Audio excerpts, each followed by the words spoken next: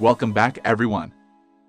I have been using iOS 16 for a day now, and I met many bugs. I'm sure you guys must have the same bugs on iOS 16 like iOS 16 battery drain fast. This is the most common issue that every time Apple release a new iOS version. Normally, use it for a day or two. It will be better. If it is not, then there is not much way to fix this issue. You can wait for Apple fix it. Next is duplicates album not showing on iOS 16. I saw many people talking about this issue. After upgrading to iOS 16, I go to Photos app and I find out my duplicate album is also missing. So I check it out. This issue might caused by three main reasons. First one is iOS system stuck. This feature will not show the duplicate album until it finishes detecting duplicate photos. So, refreshing your iOS system and fleshing out the cache will help. Second is you have tons of photos. When you have too many photos, you will need time to detect those duplicate photos, so wait for a while. Wait until the album shows up, or you also can do a system refresh. Third is your network laggy. This feature requires network to process, so you can change a Wi-Fi or use cellular data, or you can do a network reset. Just go to the settings page, tap General and scroll to the button tap Transfer or Reset iPhone option. Here choose Reset, Reset Network Settings. After reset you can go to check the duplicate album again.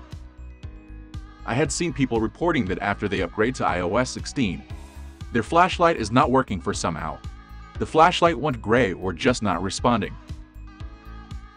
Also, many people have been reporting after upgrading to iOS 16, iPhone is not responding to their touch. This is a serious bug.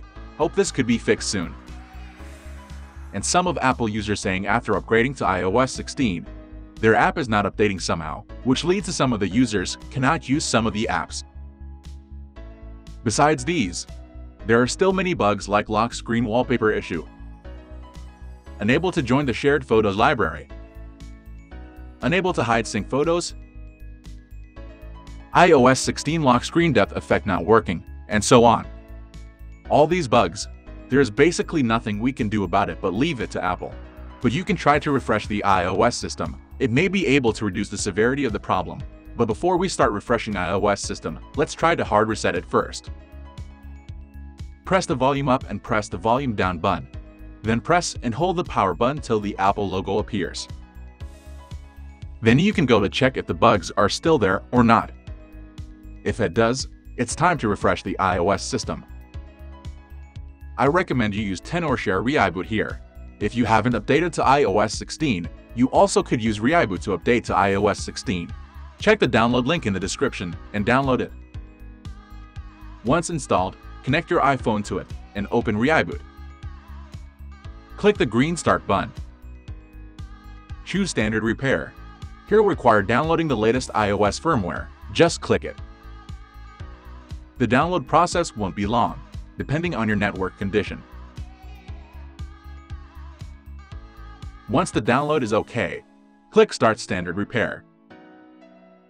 Then ReiBoot will begin to repair your iPhone.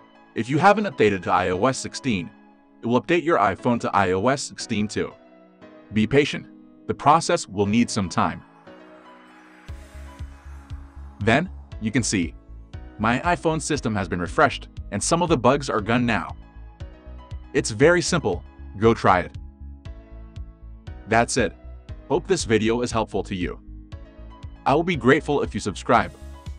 See you.